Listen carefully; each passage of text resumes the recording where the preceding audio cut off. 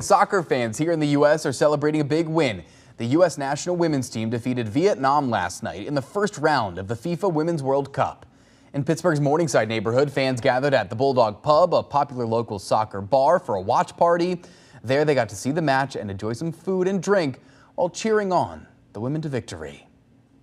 I've been watching the U.S. women's team since 2011, so to see Megan Rapinoe and Alex Morgan go all the way from that time to now, and Wambach too, and to see them be such legends is such an incredible feeling.